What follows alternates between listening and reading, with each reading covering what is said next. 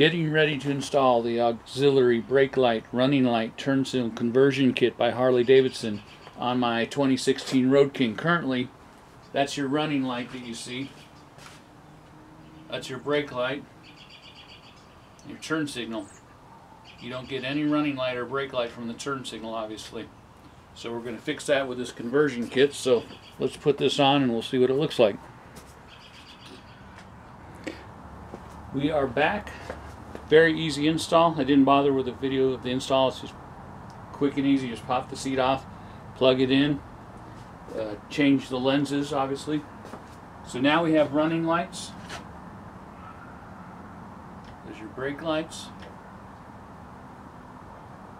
There's the turn signal. And there's braking with the turn signal.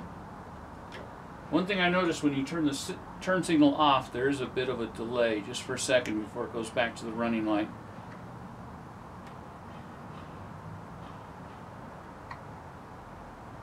But I'm okay with that.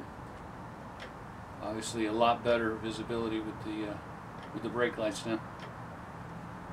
There you have it.